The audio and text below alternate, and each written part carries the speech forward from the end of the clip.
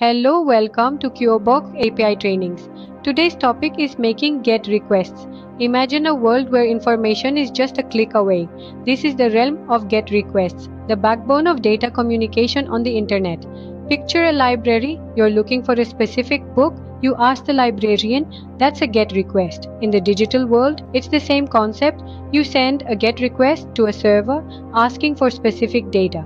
This data could be anything: a web page, an image, a document. The server receives your request, finds the data you asked for, and sends it back to you. It's a dialogue, a conversation.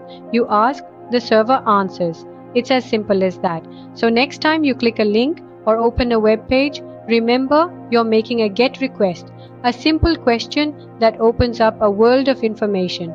And that's the power of GET requests: simple, efficient, effective. Thank you. Stay tuned for the upcoming videos.